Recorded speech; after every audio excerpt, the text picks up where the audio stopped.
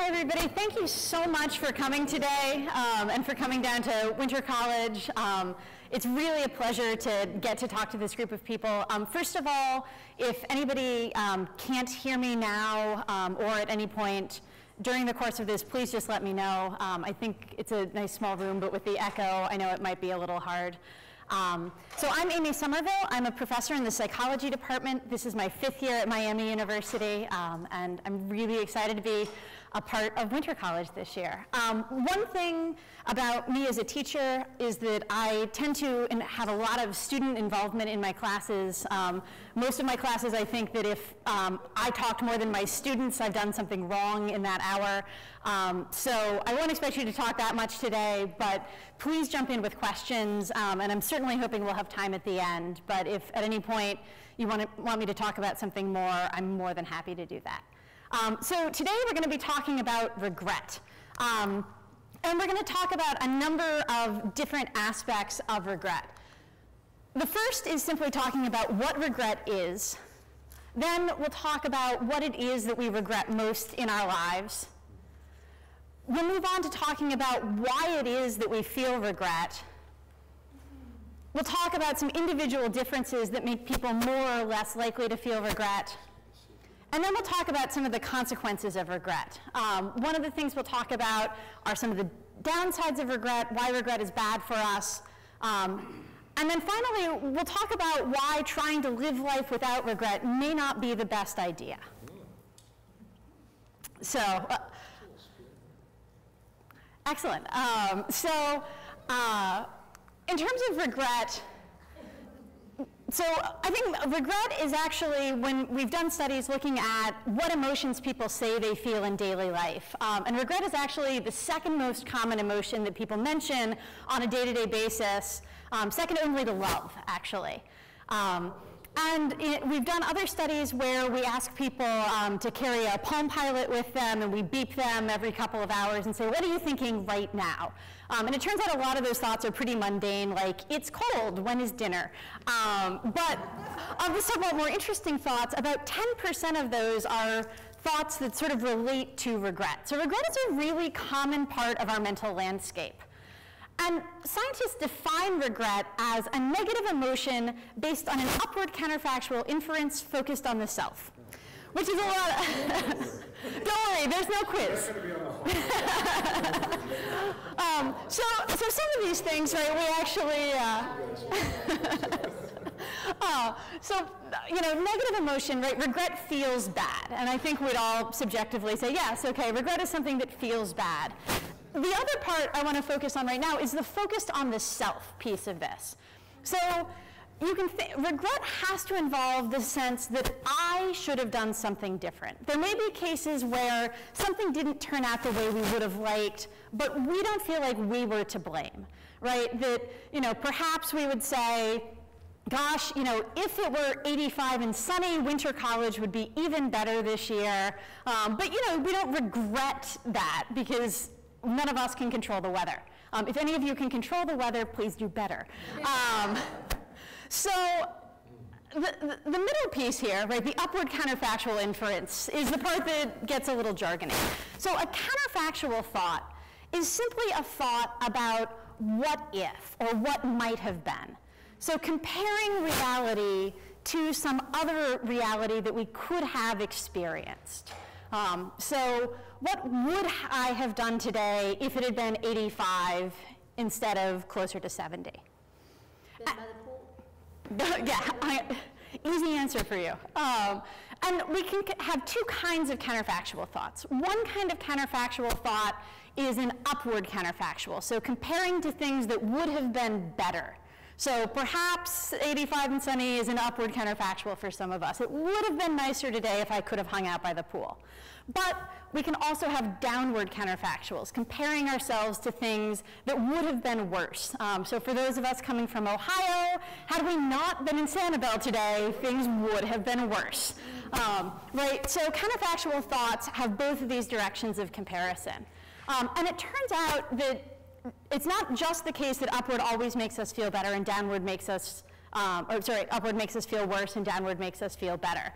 Sometimes you can have an upward counterfactual thought that makes you feel inspired and hopeful. One of the big places we've studied this is actually in sporting events.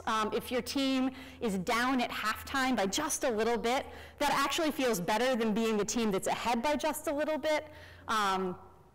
Because you feel like, okay, we've got the momentum, we're going to come back in the second half and we can get them, versus if you're only up by 1 point at the half, oh gosh, are we going to be able to hang on to this? It feels actually much worse to be up by 1 than to be down by 1 at halftime. Likewise, sometimes these downward counterfactuals can make us feel bad or feel a sense of dread. So if you think about being in a serious car accident and thinking, you know, oh my gosh, I almost died, that's usually not a reassuring thought for most of us. That tends to make us feel pretty bad about things. So again, back to our definition of counterfactual, right? So it's feeling bad based on an upward counterfactual, which not all upward counterfactuals are. So I'm thinking about how things could have been better, that makes me feel bad, and it's because of something that I personally did. So when is it that people are going to think counterfactually? So you may have some intuitions about this. You're all willing to talk, so I'm going to put you on the spot. When do you think think counterfactually? Yes? At the empty nest. Sorry? When you're at the empty nest. The empty nest? Okay, so what is it about that that makes you... Oh, if we had done this, maybe this would have gone better. Okay, so it's sort of this moment of kind of big life changes that makes you think about this. What else? What are some other times that you've thought about what might have been?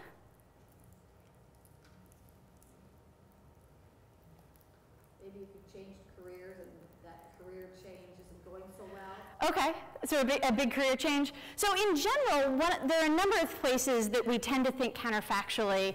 And one of the big things are when we feel like something very nearly could have happened differently. And there are a lot of ways that this can happen. One is that things that are numerically closer. So we're more likely to think about what might have been if, for instance, we miss a flight by 5 minutes than by an hour.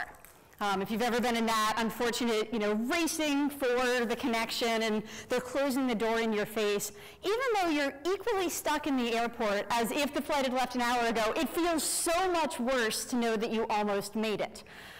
So this happens in time. It feels much worse to lose a game by 2 points than 10 points, if you're a basketball fan. The easier that it is to imagine how things could have turned out differently. So if I have to imagine, well, if my car hadn't broken down and there hadn't been traffic and there hadn't been a line at security, then I would have caught my flight, right? Versus, oh my gosh, I missed it by 5 minutes, and if I just hadn't had that slow person ahead of me in security, I would have made the flight, right? That's a case where it's just much more likely that I'm going to think about what might have been. And finally, when we do things that are unusual, again, because this makes it easier for us to understand how things could have been different. So one of the classic studies of this involved giving people a story about somebody who got in a car accident on the way home from work. And there were two versions of the story. One of the versions was telling people that Mr. Smith sometimes leaves work early. On this particular day, he decided to leave work early. He took his usual route home. On the way home, he got in a car accident, and he was thinking about how things could have been different. What kind of thoughts do you think he might have had? And most people, given that scenario, say, well, I'm sure he was thinking if he just left at his usual time, then he wouldn't have been in the accident. Another group of people were given a story where they say, sometimes Mr. Smith takes an unusual route home that's a little more scenic but slower. On this day, he took that route. The same thing, what kind of thoughts do you think he had? People identify the route, right? Even though in both cases, he could have taken a different route, he could have left at a different time, but the thing that was unusual about what he did is what people latch on to as, oh, this is the thing that could have gone differently. So all of these situations are times when we're going to engage in this counterfactual thinking that's at the heart of regret. So this suggests these are some of the places where we're going to be most likely to feel regret. So that's what regret is. What is it in life that we regret the most? And I won't put you on the spot and ask you to tell me about what you regret most in life. Sometimes I tell people what I study on airplanes, and it gets very awkward very fast. So some past research suggests that people have the most research about education. And this is based on sort of a lot of different studies that have been done with smaller groups of people that were sort of aggregated together. More recent work where we actually have gone out and done telephone studies like they do for political polling to get a representative sample. Romance is the #1 regret that people report. And it turns out that even across the lifespan, it's only when people reach their 70s that this drops out of being one of the top 3 regrets that people report. So take that as you will. Family is another major source of regret. Family tends to actually come along a little later in life that people start reporting that. And career and education sort of tie for #3. And sort of fairly early on. There are a couple of other life changes that happen. Finances, people in their 20s don't really regret their finances, people in their 30s do.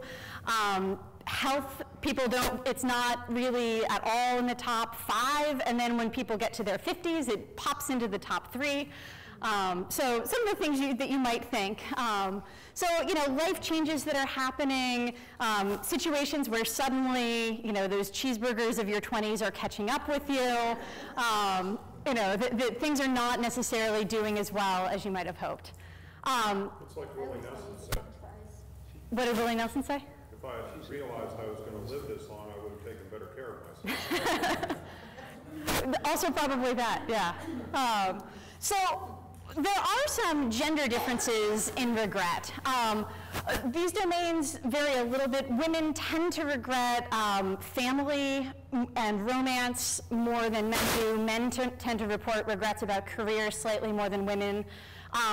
One of the issues with those data, though, are we're not really sure why that's the case. So it could be that there are, real gender differences here. It could be that, for many, many years, these were sort of the paths that we had available to us, and so these were the things that were important. So that's still sort of an open question. Another gender difference that happens is specifically within the domain of romance.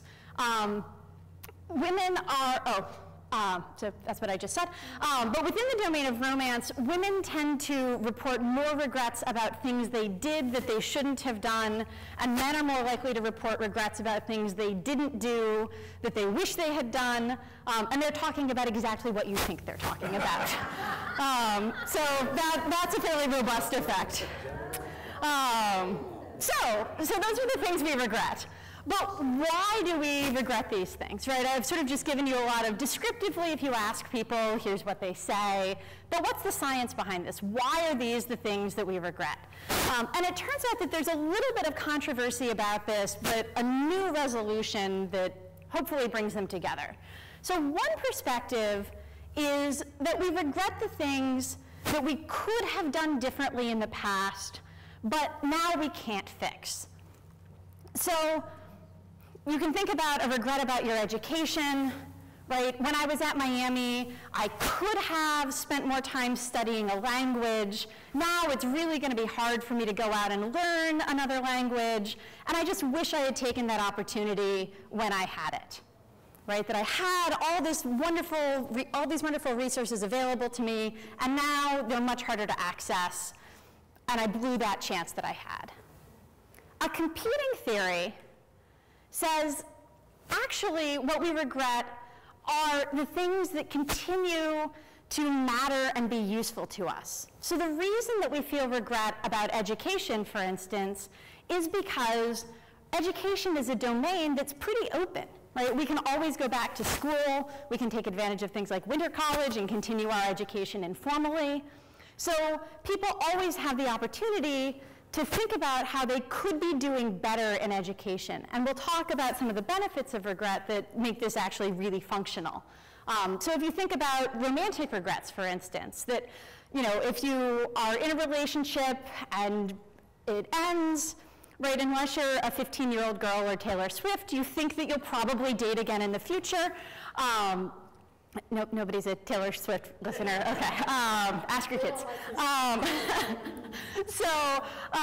Right, but so thinking about how things could have been better in our last relationship is actually going to make us a better partner in the future, right? Thinking about, gosh, if I had just communicated better, then things would have worked out. If I hadn't been picking people up at biker bars, maybe I would have had somebody who was a little more compatible with me. All of these things are going to help us make better choices in our future relationships. My apologies to any of you who met your lovely spouses at biker bars. So right, these seem like very opposing ideas, right? That on the one hand, I'm saying we regret the things that we could have done differently, and now we're stuck, we have no opportunity. And then on the other hand, we regret the things where we do have opportunity. So how is it possible that researchers have found both of these? And it turns out that time course matters. Regret changes over time. So this is actually research that I did at Miami University. So I was talking about with my undergraduates, so this is a really important question, how regret changes over time, but it's really hard to measure, because how do you go out and know when somebody's about to experience regret and be there to catch them as it happens, and that it's something that they actually care about, so that they're going to keep feeling regret over time. Obviously, ethically, we can't bring people into the lab and have terrible things happen to them or make terrible things happen to them. So this is just a real challenge to us as researchers to find, to know when someone's about to experience regret. And one of my undergraduates pipes up and says, "What, you mean besides sorority recruitment?" And I said, "Oh, tell me more." And so we went out and we recruited about 250 women who were going through sorority recruitment, and we got them in the first 3 days after bid day when they find out if they got into a sorority, and if so, which one. And they have a lot of feelings about this. I've been told by my undergraduates there's a lot of crying at bid day, both happy and sad. And so we asked them about sort of how do you feel about how bid day turned out for you? How much regret do you have about this? But then also, what were your goals in joining a sorority, and do you still feel like you can meet that? So, some women say, well, I wanted to be in this particular sorority because I have a family history with it. My mom was in it, my sisters were in it. I really want to be part of this family tradition. And I didn't get in, and now that's gone. I'm never going to be able to do that. Versus some other women say, well, I really wanted to join a sorority because I wanted to develop as a leader, I wanted to broaden my social circles. And yeah, I still think that there are other opportunities for me at Miami to do those things. And so it turns out that lost opportunities affected how much regret people felt at first. So the women who said, I can never meet the goals I had, felt terrible. And the women who said, yeah, I probably still have some chance to meet these goals, didn't feel quite as bad at first. However, generally speaking, over time, regret decreased, which is a good thing. But it decreased a lot more if you didn't have future opportunity. So the more opportunity you thought you had, the more your regret stuck around. It didn't fade as fast. So again, the women who wanted to be in the same sororities as their moms and sisters, they got over it pretty quickly. Whereas the women who said, yeah, I wanted to become a leader and I've missed my opportunity to do this, it persisted for longer. So that actually, we tracked them over the course of 3 months. We had them report back in 2 weeks later, a month later, 2 months later, 3 months later at the end of the semester. And after 3 months, there was actually a crossover, that the people who said they had more opportunity now felt worse than the people who said they didn't have opportunity. So both of these theories are actually right. It just depends on what you're looking at. Is it initial regret, or is it on how regret is going to change over time? So I've talked a lot about where regret comes from in general, but are there individual differences in regret, right? We know some people who say, oh, I don't believe in regret. I tell those people, it's not Santa Claus, you don't have a choice. But there are individual differences in how likely people are to feel regret. And there are some that there's actually a measure of regret proneness, of just how much people think about what might have been. But there are other elements of our decision-making styles that can influence how much regret we feel. Yeah? Does this have anything to do with whether people tend to be optimist or pessimist? Is it glass half full, glass half empty, and I regret that I didn't drink more? So in terms of the sort of that general outlook, I'm not specifically familiar with anything directly looking at optimism and pessimism. We'll talk a little bit about some of the benefits of regret that would make me say, I don't know, and given how important future opportunity is, the optimist who says, you know, the glass is, I have a lot of opportunity here, the glass is half full of opportunity, if that's a thing, may actually feel as much regret as the pessimist, but I think it's probably for different reasons, right? The optimist may actually be sort of thinking about, wow, you know, I sort of have all this hope about how great things could be, and so I see more gaps between where I am and this wonderful possible future I see for myself. You know, whereas pessimists may think, well, this is about as good as it gets. But on the other hand, they're probably more aware of some of the negatives in their situation. So, you know, it's an empirical question, but you know, and I don't have the data to speak to it, but I think it's certainly, I could see it going either way, actually. There's a study for me, yeah. There's a study. Thank you. I will have to take notes on that. So in terms of some of the other individual differences, one of the big ones that we know is something called maximizing and satisficing. So I know you were promised no quizzes, but you're going to take a quiz. And the font is really small here, so I can read this out. So just sort of keep track of how many of these you're sort of generally agreeing with versus disagreeing with.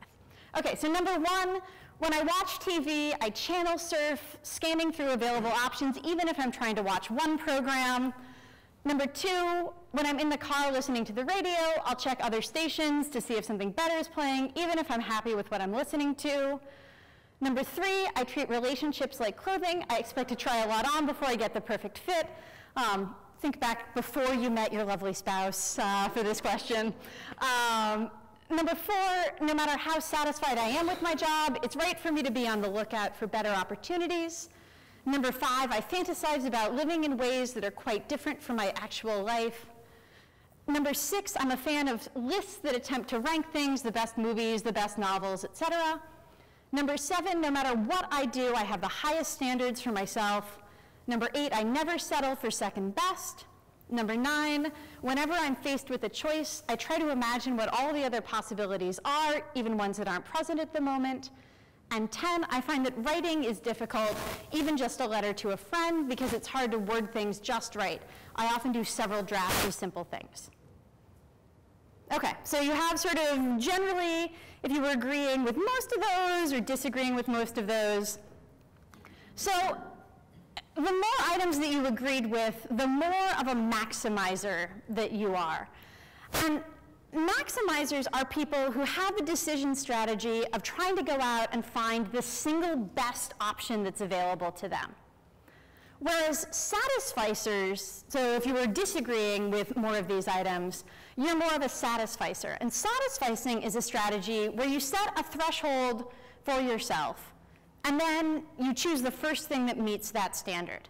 So if you're thinking about going car shopping, you set your budget, you set, you know, okay, what's the minimum mileage I'd accept in terms of fuel economy, what are the features I absolutely need, and the first car I find that's within my budget, that has the mileage I want and has whatever particular bells and whistles interest me, that's the car I'm gonna buy because it's good enough. And it turns out, well, I'm gonna turn this over to you. Who do you think is happier with their decisions? Satisficers? Excellent. That is exactly true. The ironic thing is maximizers objectively, when we sort of have a truly best choice that we can set up in the lab, maximizers actually do better. Objectively, they choose the right thing. Satisficers are happier, though. And in part, this is because, right, we talked about this idea of regret being based on counterfactuals, these comparisons to what might have been. And maximizers have a lot more comparisons that they can be making, right? Because they're trying to look for the single best possible thing. So every time they come across something new, they have to say, well, would this have been better, versus satisficers aren't trying to do that, right? They're just trying to say, doesn't meet my standard. So they don't have to make these comparisons every time they come across something new, right? Nothing has changed. They're still at the standard they set for themselves. So they're actually much happier and much less likely to feel regret about their choices. So we've talked about what regret is, what we regret, why we regret it, and a little bit about individual differences. But so what? What are the consequences of regret? And I think a lot of people are aware of the idea that regret maybe isn't so good. Right, again, this idea of living life without regrets suggests that regret is something we want to avoid. And in fact, there are obvious downsides to regret. And particularly, we've looked at this in terms of mental health. So we do know that regret is associated with depression and anxiety. And in particular, regret is associated with these things when it's involved with something called ruminative thinking. So I don't know if anyone here took a lot of zoology classes as an undergrad. So cows digest via rumination, where they actually regurgitate their food. This is what ruminative thinking is, literally vomiting back up your thoughts, chewing them over again and again and again and again. And it's an unpleasant image, and it's actually a really unpleasant phenomenon. It's unproductive, it's intrusive, it's repetitive. So continuing to think about something in a productive way and getting something new out of it isn't ruminative thinking, right? Sometimes it takes a while to process something or really understand what's going on. That's not rumination. Rumination is where you're no longer getting anything out of it, you're just having it again, and particularly it's intrusive. It feels like something you don't really want to think about, but you can't help yourself. And ruminative regret is the really bad stuff. That regret, when you can't help yourself but thinking about it, it keeps coming back up again and again and again. That's what's really associated with with depression and anxiety. However, I have in the corner, but. So have any of you taken a psych class and know what I'm about to say? That this is correlational evidence, and we know correlation is not causation. I tell my undergraduates, if there were nothing else from me, if I can convince them over the course of the semester that correlational data is not causal, that's the one thing to take away. So you can forget everything else I've said, but this one point, correlation, not causation. So we're not entirely clear, given the nature of the evidence that we have, whether it's the case that ruminative regret is causing depression and anxiety, or if it's a symptom of depression and anxiety, and those disorders are causing people to have these maladaptive thoughts. So we know they're associated, but we don't know which way that association necessarily works. So all of that's sort of a bummer about regret. So why would I tell you, but don't go out and say I'm going to live life without regret? It turns out there are a number of benefits of regret. One of the benefits of regret that we're currently really interested in investigating is the idea that regret may actually help us be socially closer to other people. So I've done work where we asked people about the benefits of a lot of different negative emotions. Regret, anger, fear, sadness. And one of the really fascinating things is that across all sorts of functions, so learning from our mistakes, doing better in the future, helping to understand ourselves, feeling closer to other people, people see regret as being better for them than these other negative emotions. And social closeness is a really interesting one because people say that they think regret makes them feel closer to other people, but scientists really haven't spent a lot of time thinking about regret as a social emotion. We've actually, in my lab, just recently started doing some research thinking about regret as a social emotion. So at the end of 2011, there was on Twitter a hashtag that was trending that was 2011 regrets. So as a regret researcher, I said, that's interesting. So we compiled 15,000 tweets that contained the hashtag 2011 regrets, and I got 22 undergraduates to spend the next 6 weeks coding them on 40 different dimensions. They agreed about 97% of the decisions they made, but if you do the math on that, that means there were 6,000 things they disagreed about, and my graduate student sat down and spent 6 weeks of his life resolving 6,000 discrepancies. Speaking of regret. But one of the really fascinating things that happened in those tweets was that the patterns of what people were reporting as the areas of life that they were experiencing regret about weren't the same as what I told you earlier. Right? They weren't talking about their education, they weren't talking about their career, they weren't talking about their finances, they were talking about their social relationships. They were talking, above all else, about a third of the tweets related to their romantic relationships. And then a lot of them, the second most common, were things where they were clearly talking about some social relationship, but we couldn't tell what. You know, that I wish I hadn't yelled at her. So it's sort of unclear, is she a sister, is she a friend, is she a girlfriend? We don't know. Yeah? Isn't this though more age-related? I mean, the number of people that are tweeting among 70-year-olds, Yeah. clearly the percentage that the number of tweeters in their 20s is. Yes, so that's absolutely true, and we think it certainly explains some of this. Twitter actually is not quite as young as you might think. It's certainly skewed young, but there are a lot of Twitter users in their 30s, 40s, even 50s. So, you know, again, certainly the age-related differences, you know, could explain a lot of this. But one of the other things, so we've gone, because of this, gone out and done research using not just Twitter, but going onto Amazon actually has a website, Mechanical Turk, which is a new, tweeters.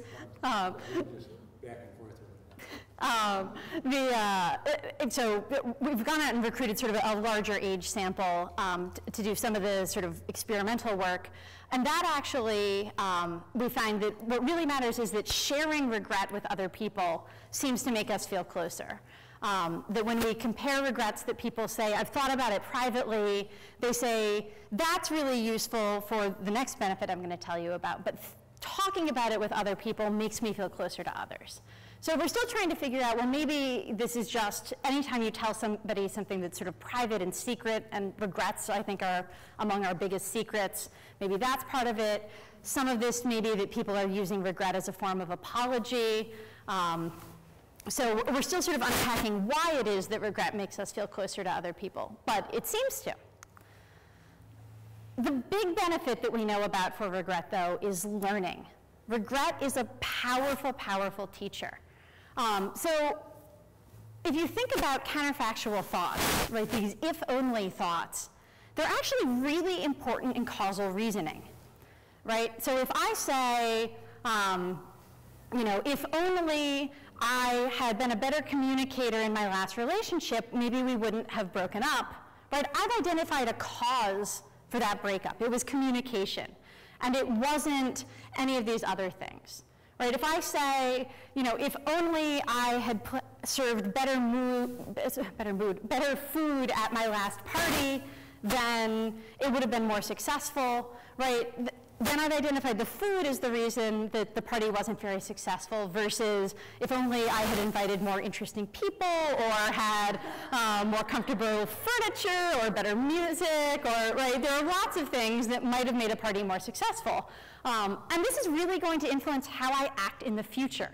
So we know that giving people counterfactual thoughts about if only I had done this, then things would have turned out better, makes them faster at identifying that as an intention that they're going to perform in the future. So in the future, I will hire a caterer instead of trying to cook everything myself, for instance, at my parties. So it helps us make future plans.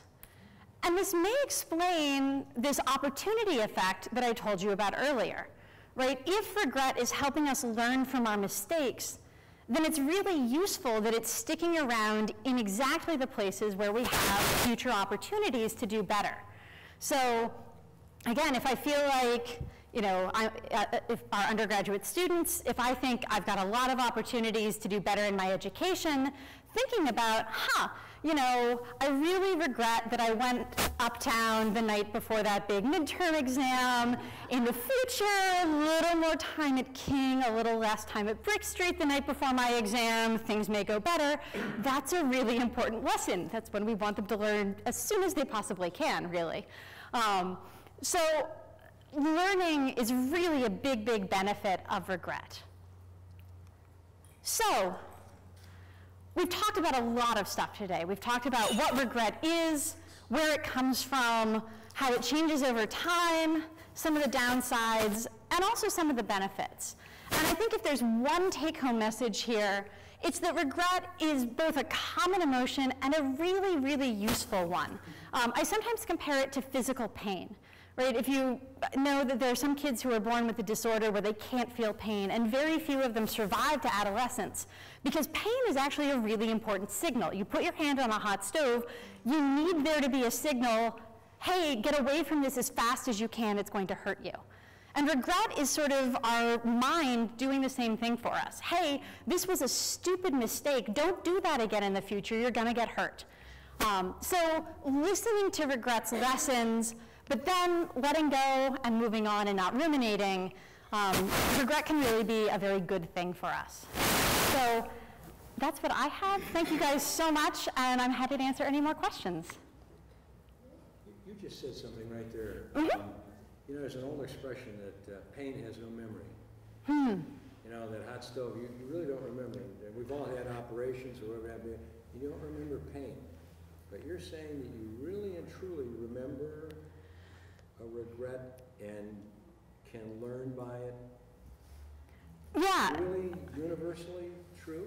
Yes, and so I would say, I would actually dispute the saying a little bit, because we may not remember it, and I'll talk about this actually, I'm going to sort of preview my class tomorrow morning a little bit, that there's sort of a couple of ways we can learn things. We can learn facts and we can learn associations. And I would say pain is something that we learn in a really associative way. So if you think about rats in a cage, right, we can condition them that, you know, bell plays and they get shocked. And this is something that you only have to do this a few times before they will start flinching every time they hear that tone. And I think that pain is the same way, that, you know, that we only have to have something painful happen to us once or twice. I know personally I got pounced by a dog when I was a friendly dog, but I got knocked flat on my back on concrete, and I was terrified of dogs for years, because pain is a powerful teacher. That I know, dog, really upsetting situation, bam, I'm scared of dogs. Fear conditioning is one of the most powerful things we can learn. So I think that, again, it's not necessarily the case that I'm consciously going to think about and remember these things, but that there is this association that I'm getting, and that both in terms of physical pain and psychological pain.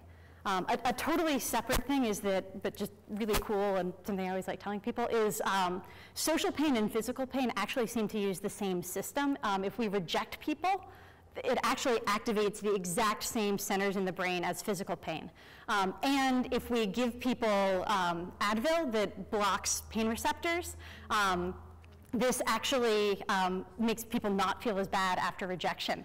So I actually have a handful of colleagues who I won't identify who, like, take an Advil before they have to give a big talk at a conference or go to a cocktail party where they're really nervous, because it actually affects the brain systems involved in perceiving social rejection. So totally unrelated to your question, but just a cool fact about the way the mind works. That's nice to know. Yeah, everyone's running back to the room and taking Advil. But other questions? Does it work with other painkillers? It doesn't work with every, it's specifically, it has to be the kind that blocks substance P and not like Tylenol that's an anti-inflammatory, I think doesn't work because they work in different ways. This is where I get out of my pay grade, but that it has to be ibuprofen and not some of the other, acetaminophen I think doesn't work. Because you're right, I take ibuprofen because I now have to give myself an injection 3 times a week. So I take it before I give the injection so I don't feel the pain. Yeah. Yeah. You're probably also like having a much smoother functioning social life without even realizing it. So, side effect benefits. I'm not unhappy about it. Yeah, excellent. Any other questions I can answer? What are you going to be researching on this subject into the future? So I think that this question of how regret changes over time is really, really an interesting one, and not a place we've done a lot of research, in part because of this difficulty of catching regret right as it happens, and in part because the statistics that you need to do to understand change over time require fairly heavy computing that, even a decade ago, was something you had to go to a university computing center for, and now anybody's laptop can do. So, I'm hoping that that's going to be a direction I go. I actually have a grant pending at the National Science Foundation, but with federal funding being what it is right now, if you want to know what happens next, call your congressman. Yeah. In your research, you must have run into people who say, I have no regrets. She's What is too your young to thought on have that? known Edith Piaf. I've heard, I never met her, but yeah. So there certainly are people who say that. One of the things we do when we ask people about regret is we don't actually ever use the word regret, because a lot of people have sort of this philosophy, I have no regrets. But when you tell people, a lot of times when bad things happen, we think about how things could have been better. Do you have any of those kinds of thoughts? Most people can identify those thoughts. It does seem to be, actually one of the things in the Twitter study was about 10% of the tweets that we got that contained this 2011 regrets hashtags, it said, I don't have regret, or I don't believe in regret. One of the really interesting things on Twitter was actually that those people oftentimes were talking about a sense of fate or divine purpose in their life, that, it's all God's plan and I have no regrets. And so it may be the case that those people are having the same kind of counterfactual thoughts. Things could have been different, things could have been better, but they're not necessarily focusing them on the self. Well, this was fate, this was God, and it wasn't, there's nothing I could have done to attain a different outcome. This is what was planned for me, this is what was meant to be, and I'm not going to question it. And so sort of understanding what are the consequences of having that. And we do know that counterfactual thoughts actually are involved in perceiving fate. So if I tell you a story about two people who meet on a subway, people who are told that they sat across from each other on the subway and one of them had rushed for the doors and just gotten on board as the doors were closing, and then they sat down and struck up this conversation and fell in love, yada yada, see the relationship is more fated and meant to be than people who are told that he was waiting on the platform as the train arrived, sat down with plenty of time, and then they started talking, even though, right, that's really not relevant. So we know that fate and counterfactual thinking are pretty tied in people's minds. So I think that that's one of the places that people maybe have these same kinds of thoughts, but they take them in a very different direction in terms of who's responsible for them and what that means. Yeah?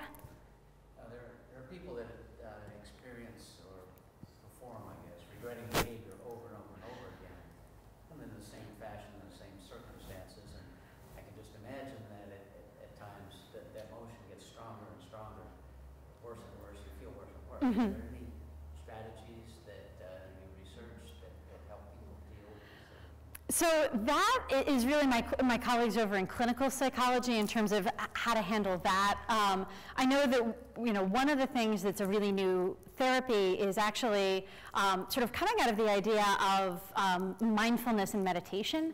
So being aware that I'm experiencing this thought and not judging it or trying to control it and just sort of letting it be and then letting it pass seems to be, for some of these intrusive thoughts, actually a really effective strategy. But I'm a little, I don't want to speak too much about that because I'm a little out of my depth in terms of what sort of the state of clinical psychology is right now. Yes? One of my favorite quotes, I think it was Mark Twain, who said, "I find as I grow older, I regret the things I didn't do more than the things I did." And I think if I was a researcher in this field, it would be interesting to ask the question of 40-year-olds and 50-year-olds and 60, and see if they agree with that statement. So we're not doing that study. We're doing a very similar study in the lab right now. So again, this is I need to come here and get all of my research ideas from you guys. I don't know about age-related changes in that. There's some evidence that sort of just based on how long it's been since a regrettable incident, that if I ask you to think about something from more than a year ago that you regret, you're more likely to tell me about something you didn't do. And if I ask you to tell me about something recent, you're more likely to tell me something you did.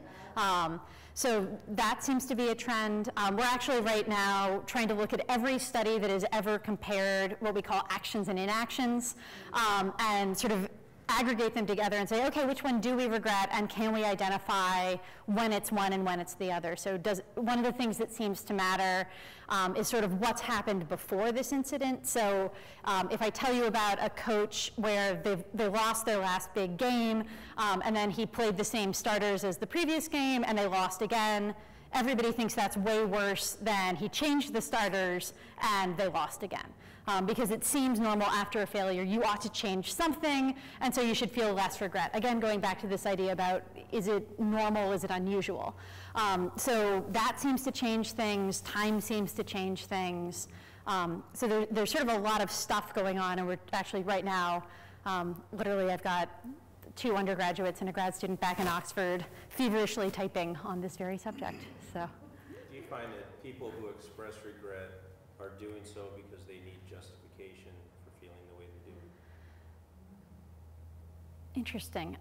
So sort of trying to. Like with folks who are tweeting it, that the Oh, reason yeah. that they're tweeting it is because they need reaffirmation that they are actually more right. So therefore, they need to express it.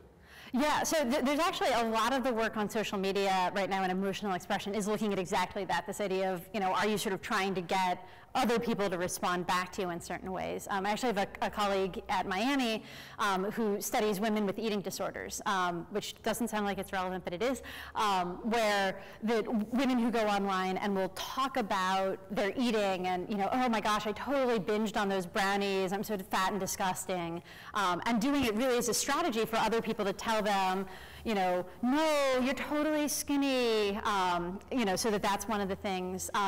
There's also a relationship between self-esteem and what people post online. So high self-esteem people tend to have really positive Facebook content in particular, is what they've looked at. But when they do post something negative, they get that sort of reassurance. People will say, oh, I'm so sorry you're upset. Oh, no, hang in there. Yeah, and the really interesting thing is that low self-esteem people post a lot more negative stuff, and they're the boy who cried wolf, right? That they are always talking about how terrible things are, and they get a lot less positive feedback in response to it, because people are sort of overwhelmed with the amount of negative content, and they're not as supportive. So I think we're still sort of trying to understand it. Social media is way ahead of the research on it, but I think that's that seems to be what's going on for sure. Was Frank Sinatra right then in his song? Too few to mention? I have a few, but I did it my way, so that, is he right? Did he have the right idea? Simple. Yeah, and I think that is, the idea that, every choice we made is part of how we got to where we are. I think is an important idea. Well, thank you guys again so much, and I'm happy to talk more this weekend. Can I ask you? Yes, Yeah, absolutely. So who do you think makes a better couple? A maximizer with a satisfier, or two maximizers or two satisfiers? Probably two satisfiers. I would definitely say that, yeah, two maximizers are probably not a good match. But, you know, and I don't know, because I think that the question is, right, in terms of like who makes a better couple is also what they do to themselves. So that if you have, in some ways, a maximizer and a satisficer, there could be benefits to that. On the other hand, there could be you know, right, if you sort of are at loggerheads because of these competing styles, that could really be, yeah, I mean, that could be the worst of all possible worlds. So I don't actually know that people have really brought over the sort of decision-making styles and relationship researchers. Always Two alphas. satisfiers as long as they agree on the minimum. Yeah, yeah, I would bet that they're probably the best off. But yeah, the sort of which one is worse, the mixed marriage or the two maximizers, is an interesting empirical question. Never talk about regrets. ever. People who believe in fate, predestination, Presbyterian, like, Very much sex. don't they tend to be more I think 100% of life. satisfiers and less maximizers? I think I don't know the answer to that. Again, it's an interesting empirical question, and I don't know that anyone has looked at those two things together. Let me go one step further. I lived for many years in a Muslim country, Okay. and they are definitely believers in fate. God, Yeah. everything's done by God's will. I found very few maximums. I'm happy too, so. You know, it's certain intuitively, like that seems like it would that would have to be the case, that you know that if you see sort of the divine or fate or whatever as the thing that's really causal, then you know I feel like actually one thing I probably should have mentioned is that a lot of this is based on American or Western participants, and some of this stuff really operates differently. So one of the most classic things we know, Cultures that yeah. have a totally different answer. Yeah, so cognitive dissonance is this really well-established thing we know about from the 50s, that if I make you make a choice, that you'll start doing things to justify that decision, and it doesn't happen in East Asian cultures. The only way we get post-decisional dissonance is if I tell you you're choosing for a friend, or a friend is choosing for you. Both of those things will make you justify your actions, but choosing for yourself, the idea that you're supposed to have stable preferences and act in accordance with them isn't part of the cultural mindset. So, you know, a lot of this really is based on a particular worldview where, yeah, you are a causal agent and the self is central. So, Is a maximizer, or alphas always maximizers? again, Or is that too broad? empirically, I don't know that anybody's looked at that. I think that I would imagine that there's a relationship between those things, but I don't. Yeah, I mean, intuitively I would agree with that, but I don't know for sure that that's absolutely the case. So, yeah. We were just talking about bittersweet regret and remorse, and that it seems like remorse has more of a moral implication, or perhaps Yeah. involves either lack of empathy or something like that, whereas regret's just between you and you. Like, oh, I feel regret that I didn't make this decision. Yeah. But that remorse seems like it's in some of their more difficult kind of place. And I was thinking about how judges want juvenile offenders to feel Remorse, yeah. but they don't use the word regret. Yeah. Because they could regret that they got in trouble. Yeah. That's different than remorse, remorseful yeah. about it. That's I interesting. I wonder if there are any studies that show moving from regret To remorse, yeah. is more mature. You know, yeah, Or that's. not more mature, that's not the word, that's not the word. No, I mean, I understand what you mean, that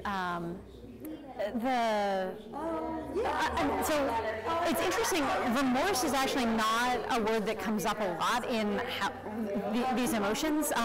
People talk a lot, though, about sort of guilt and shame as well as regret, and those are, rather than thinking about what might have been in terms of sort of comparing where I am to sort of what I think could have been. Guilt and shame are based on sort of what did I do versus what are my sort of standards or rules or goals for myself. And so I think that remorse maybe also involves this blend of regret and sort of guilt. So it's both that things could have been better, and also that I sort of failed to meet my own standards for myself, you know, of what you're saying, that there's sort of a moral failing here as well. An implication that without the remorse, there's more likely to be repeated regrets, as the gentleman pointed out over in the corner. Yeah, and I think that, you know, I think you're right that, and some of this may also just be, you know, there's always sort of some gap between, you know, how we're using it in the scientific literature and what we say in conversation. But I think you're totally right that, you know, regretting I got caught versus regretting what my crime did to these other people. Yeah, exactly. And regret really doesn't. Yeah.